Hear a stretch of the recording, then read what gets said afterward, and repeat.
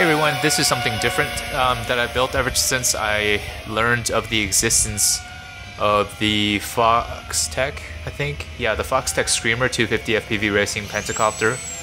I know Paweł Spychalski built one. This is old news, I guess, but I didn't learn about it till recently. And then I did a little searching on the internet for it, and I thought, why not build a quadcopter with an EDF on it? And that's been done before. When you search on YouTube, I believe you can find one example at least of that. And I thought that was really awesome, so I wanted to do my own version of it, and this is what I made this week.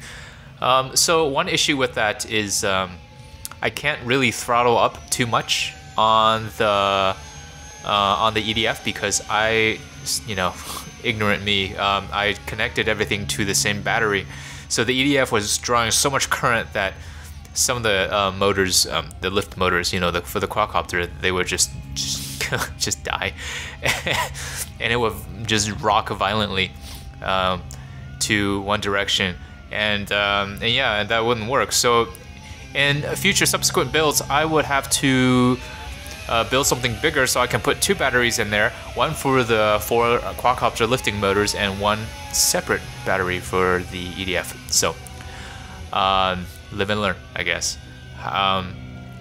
It's just this thing is kind of silly, and it's really fun to fly.